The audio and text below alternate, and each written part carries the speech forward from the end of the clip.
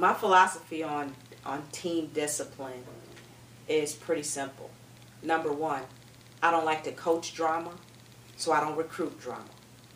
So before the kids even get here, we try to do a very good job and be very diligent about only bringing students to Penn State who fit the values, the culture, the ethic that we know we want to coach and we know our program is about.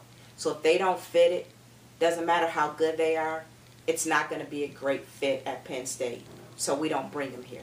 That's probably the most important thing that we do in terms of team discipline.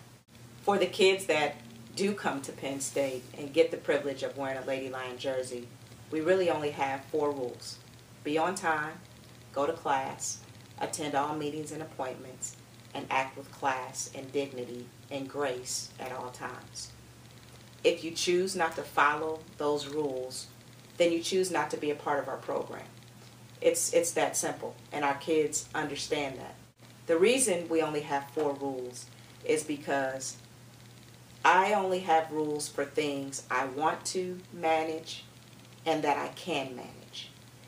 If there are things that I don't want to manage or that are not really that important to manage for our team, we don't have a rule for it.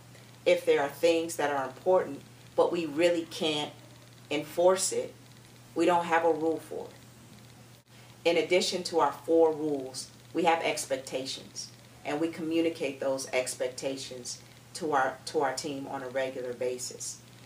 Some of the expectations that we expect our team to communicate with each other in a positive manner.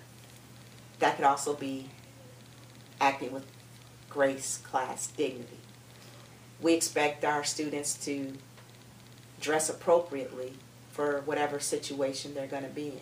Again, that can be considered acting with class, grace, or dignity. So our expectations really align with our rules so that there's always this understanding of what it means to be a Lady Lion. What does it mean to be a Penn State women's basketball player? And how does that look? How does that sound? How is that communicated verbally and non-verbally whenever we are and wherever we are?